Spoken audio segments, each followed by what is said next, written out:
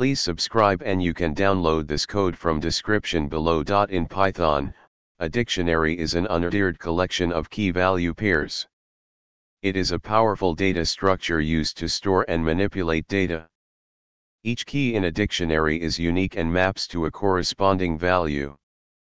In this tutorial, we will cover the basics of dictionaries in Python, how to create, access, modify, and iterate through them, as well as some common use cases and best practices.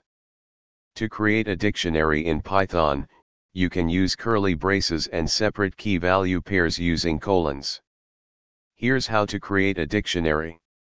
You can access the values in a dictionary by referring to their keys. If the key exists, you can access the corresponding value.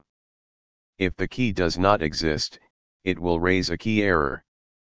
Here's how to access elements in a dictionary.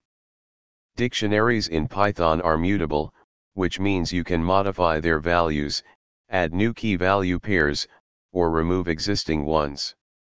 Here's how you can modify a dictionary. Python provides several built-in methods to work with dictionaries. Here are some commonly used methods.